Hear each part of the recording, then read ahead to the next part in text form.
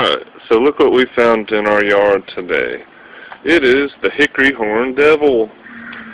Apparently he's very rare and he is the largest caterpillar in North America. So we're down here in Alabama. We're not in like the rainforest or anything. Well, she was brave enough to put it on her hand. So yeah, he's pretty big and scary looking, but apparently he is harmless. But let's get a good look at him. There he is. See, there's his horns. Yeah, he looks like about 7 or 8 inches in length. But there you go. I've never seen one before, so we thought we would share it with you. So, hickory horned devil.